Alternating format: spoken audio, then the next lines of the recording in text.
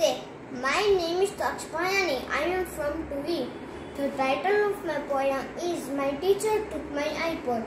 My teacher took my iPod. She said they had a rule. I couldn't bring it into class or even to the school. She said she would return it. I have it back that day.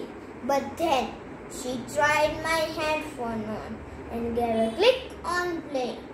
She looked a little startled, but after just a while, she made sure we were occupied and cracked a wicked smile.